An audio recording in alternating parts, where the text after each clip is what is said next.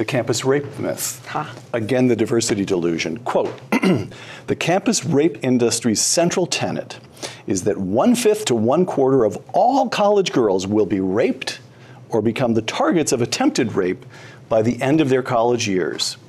No crime, much less one as serious as rape, has a victimization rate remotely approaching 20 or 25%, close quote. Explain. It's a complete fraud. Detroit is our most violent city. If you combine all 4 of the violent felonies that the FBI collects in its index crime, that's murder, rape, robbery, and aggravated assault, you combine all of those together, you get an annual violent crime rate of 2%. 1/4 to 20% to 1/4, even over 4 years, is more than the worst African civil wars experience in terms of sexual violence. If this were going on, you would have seen a stampede decades ago to get females out of these tsunamis of sexual violence. No mother would send her daughter into a situation of that degree of sexual predation. Instead, the stampede, Peter, as I'm sure you observe at Stanford every year, is the opposite direction. It's highly sophisticated, educated mothers paying $200 an hour when their daughter is 3 years old to try and qualify her for the most elite preschool in order to hope that she gets into Harvard 16 years later. The percentage of females on college campuses grows each year. The admissions ratios diminish because so many people want to get in. The whole thing is ridiculous. Either, if we're supposed to believe in strong women together and that there's female solidarity, why aren't they warning each other off of these scenes of sexual predation? Instead, you can go to University of Virginia every Saturday night on Rugby Road. The girls are trooping off to the frat parties that the campus rape industry tells us are virtual rape factories, and yet they go every Saturday night. What gives? Either girls are stupid and they are voluntarily walking into these scenes of predation, or it's not going on. Again, the diversity delusion.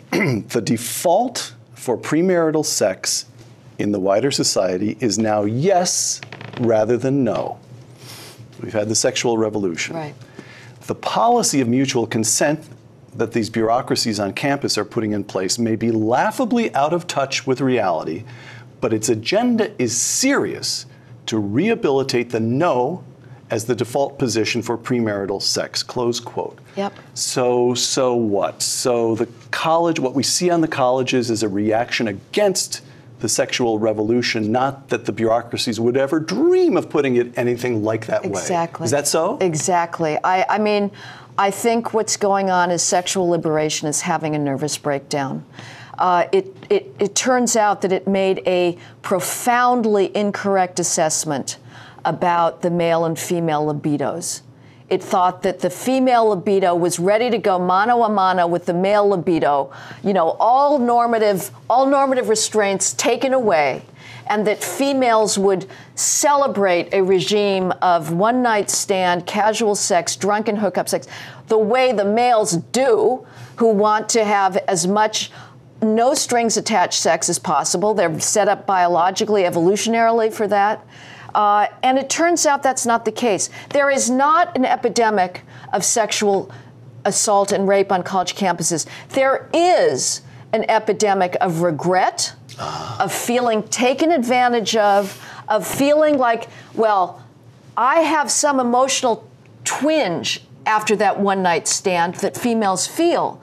They have a different physiological reaction to sexual intercourse. The guy's off there joking around with his buds, and she's saying, well, why isn't he noticing me in class?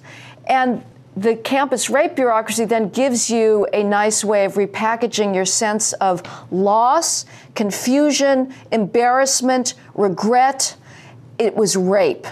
And before sexual liberation did a number on civilization's eons-long, hard-won understanding of the differences between males and females, the default for premarital sex was set at no. Right. That gave females power over the male. The male had to bargain the female out of the no default. Sexual revolution turned that around. The default is now yes, and it's up to the female to argue her way into a no, and that is tough. And a women lot of are sick of that. Yeah, they're sick of it, and they just say, oh, well, it's a lot easier to just say yes than to have to provide reasons why not to have sex. But the weird thing is, you know, the sexual liberation on campuses began with a demand, get the bureaucrats out of our bedroom. We want to have all the coitus we want, unsupervised. Now, these same students are asking the bureaucracy to write 40-page, extremely complicated rules for sex, which is the very realm of the chthonic and irrational. And Heather writes of her fellow conservatives in The Diversity Delusion, conservatives display exasperation at sex regulations for taking the fun out of college sex. Conservatives get this wrong. Yes. In fact, taking the fun out of college sex is the only upside to the whole sordid situation. That's true. There's no downside. You know, I get and I agree that the campus rape tribunals are kangaroo courts and males are being railroaded. Nevertheless, just as a girl can avoid 100% what is now characterized as campus rape by not drinking herself blotto and getting into bed with a guy she doesn't know and taking off her clothes, a guy can also almost 100% avoid being accused falsely of campus rape by acting with chivalry and as a gentleman. You walk your girlfriend home at night, you kiss her goodnight, and you go home to your own room and you write her a love poem at 2 a.m.